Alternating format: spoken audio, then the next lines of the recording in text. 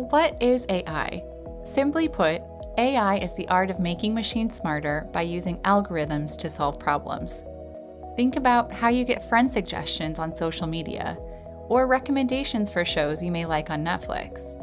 These are examples of machines trying to be smarter by understanding you better. But how does this actually work? Artificial intelligence uses a concept called machine learning. This is where you can train a machine by feeding it a lot of data and setting certain rules. The machine will get progressively better over time.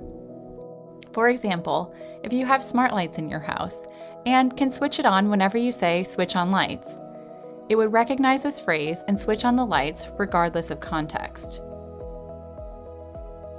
Deep learning is a more advanced form of AI, where the machines have their own programmable neural network.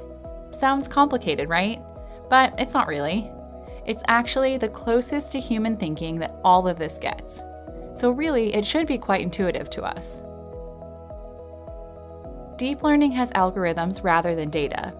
So just a set of guidelines, and then it can make its own decisions. Using the same lights analogy, if you had smart lights that used deep learning technologies, your lights would switch on even when you said something like, "It's getting kind of dark in here." Deep learning takes into account the context.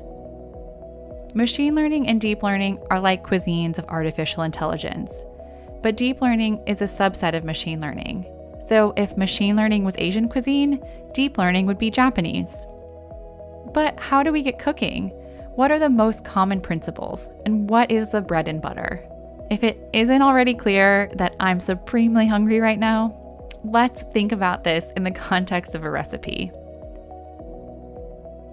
There are 4 main ingredients to AI. Cook them one way and get a fresh salad, or another way and get an amazing stir fry. These simple ingredients can lead to very impressive results depending on the outcome you're looking for.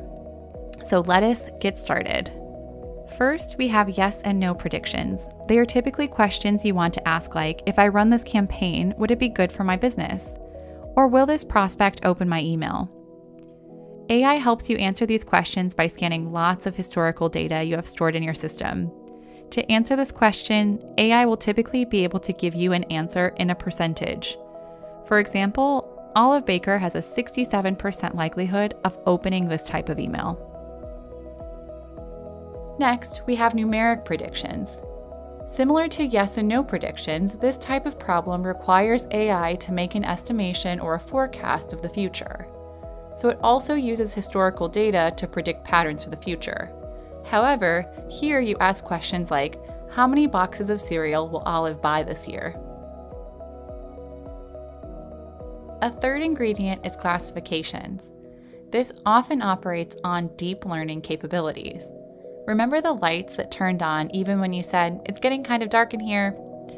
That same principle applies to classifications. It's when you feed a machine unstructured data and it extracts useful information from it. Regardless of how you phrase it, the deep learning engine can generally understand much like a human brain. Classifications also work on another type of principle, clustering. This works on the principle that AI can gather insights from data that you may not have otherwise noticed. And lastly, we have recommendations. This may be the most easy to understand considering how much we as consumers are now accustomed to seeing this. Netflix recommendations, shopping recommendations, see similar product sections.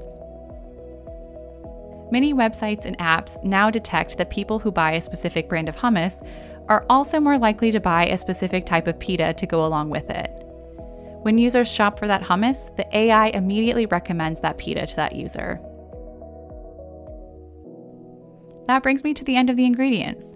When combined, they come together to produce amazing results for businesses, helping automate tasks, predict individual behavior, personalize interactions, and ultimately scale your work. The reality is that your business will need more than one type of recipe. Each challenge is unique and needs a different formula for success.